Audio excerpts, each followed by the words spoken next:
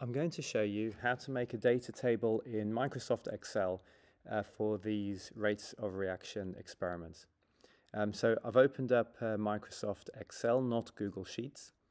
And first of all, I'm going to just zoom in so it makes it a little bit easier to see. So I click on View and I'm going to zoom to 200. That makes the cells bigger so it's easier for me to see everything. In my first cell on the left here, I'm going to put the name of the independent variable. In this case, it's the concentration of hydrochloric acid.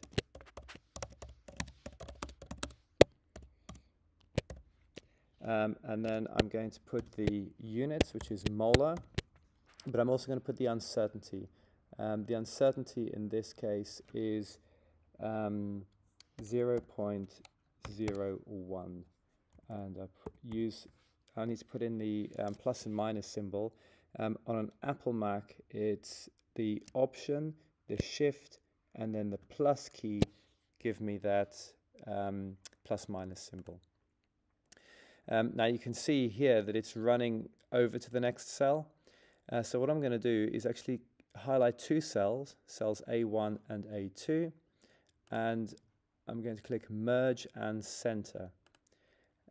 What that does is it merges these two cells together. I still can't read the text properly, so I'm going to click on Wrap Text.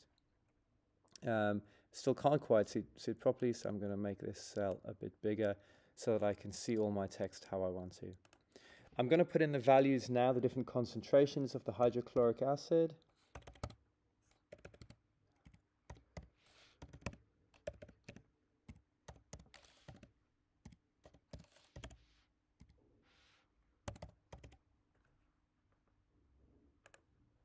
Sorry, I've put these in wrong. I'm going to just do that again.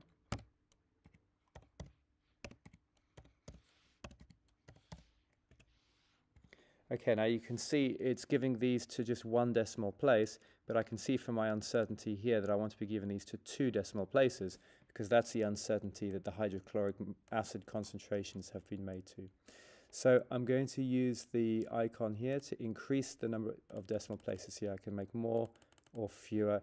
I want each of these to be to 2 decimal places. Now along the top here, I'm going to put in the name of the dependent variable. In this case, it's the rate of pressure change. And this is going to be given to plus or minus 1 Pascal per second. In Excel, you can't use superscript, so I'm going to use the dash here rather than an s to the power of minus 1. And then I'm going to put in the number of trials. In this case, I've just used an example of 4, but you'll need to decide how many trials you're going to do. We're also going to have the mean value, and we're going to have the half range. Now, all of these fall under the title of rate of pressure change. So I'm going to highlight all the cells above here, merge and center. I'm also just going to highlight all of the columns here, and I'm going to centralize those to make it easy to read. So I'm just going to quickly check over. Yep, my data table's all ready. So I'm now ready to start entering my data. Now I've got some data here already, some sample data, so I'm just going to paste that in. And I'm also noticed I'm just going to, so over here I can choose borders. I want to choose all borders. Just makes it a bit easier to read with the lines between them. Now, in order to get the mean for each of these, I just press equals and then AV, and I can see it's already coming up with average. So Microsoft Excel uses the command average in order to calculate the mean. I highlight the cells I want to calculate the average of. I press enter, and it's giving me the average there. It's giving me a little warning. Formula emits adjacent cells. It's B3. It's giving me that warning because it's thinking, do I want to calculate the mean for this column A, which I don't, so I'm going to ignore the error. Now, rather than having to make that formula in each of these cells, this little green box on the corner here, I can just click on there, drag this down, and it now calculates the mean for all of them. It's No, I don't want to do that. Okay, it's giving me this warning again. I want to ignore error for all of them. Now again, it's giving some to 0 decimal places, some to 1, some to 2 decimal places. So I'm just going to highlight those and reduce them. The raw data were given from Pasco Capstone to 0 decimal places. So the process data, such as the means, is also given to 0 decimal places. Now we're going to calculate the half range. If we had more trials, we could calculate the standard deviation. But with only 4 trials, it's better to calculate the half range. So what I can do, I don't think there's a range. No. So what I have to do is I need to work out what the maximum value is here. So I'm going to do max, open brackets, and then highlight these 4 columns. Don't highlight the column with the mean in it. And then close brackets, minus min. Again, I'll highlight my data.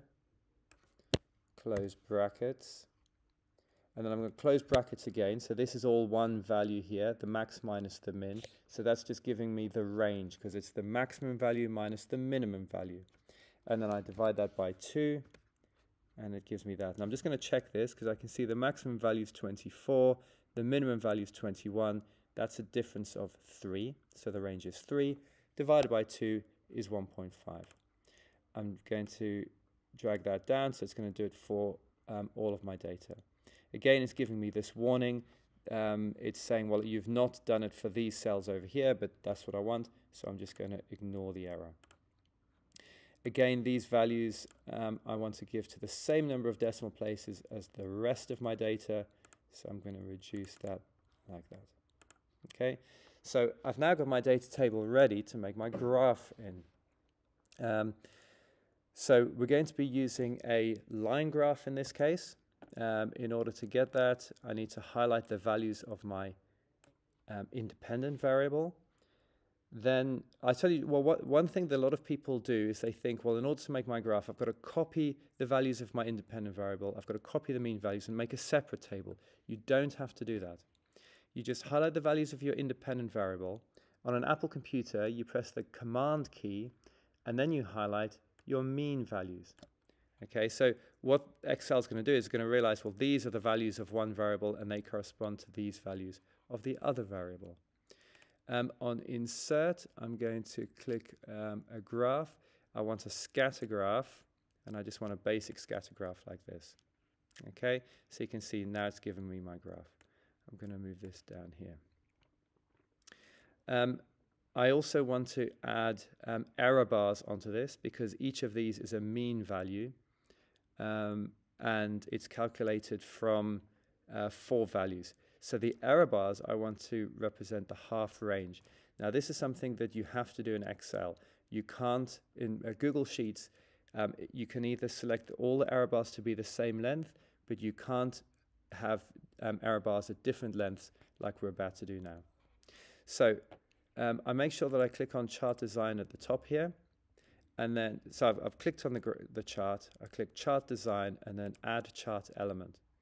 Now I want error bars, and then don't click on any of these. I want more error bar options.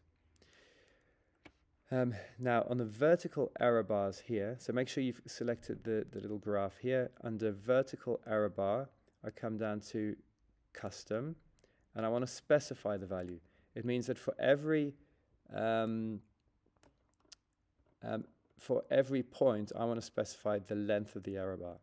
Now the error bars have a positive error value, so this is how long is the error bar above the data point, and a negative error value. That's how long is the error bar below. Now these I want to be the same as each other. So for the positive error values, I highlight the 5 values for my half range, and then I press enter. Oh, so I need to do that also for the negative error bars. I highlight that and press enter. So can you see I've got the same values in both? Click on OK, and then that's put them onto the chart. It's also given me these horizontal error bars, which I do not want. So I'm going to click on those and I press delete.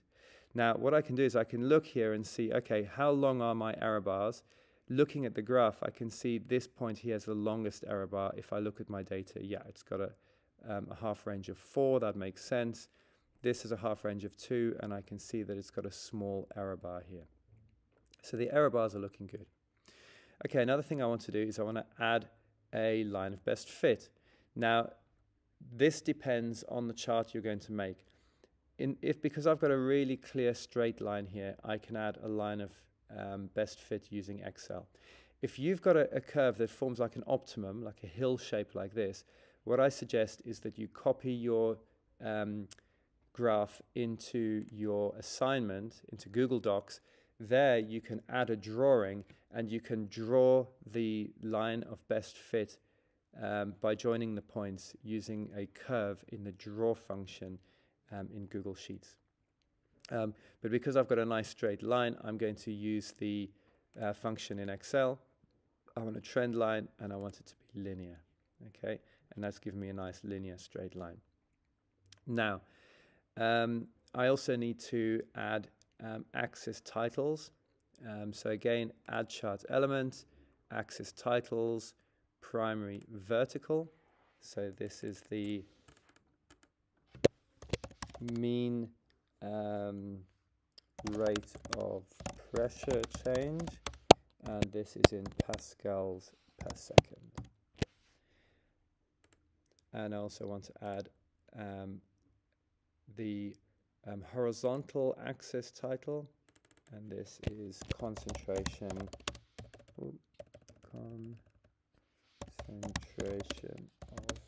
HCl, and that's in molarity.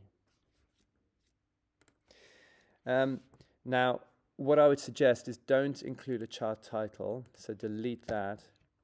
But when you can now, so this chart is ready to be copied into your assignment, and so is the data table.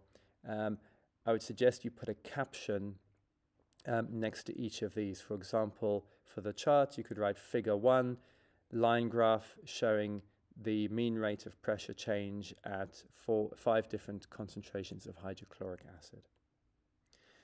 Okay, and that's how you do your data table and your graph for rates of reaction experiments.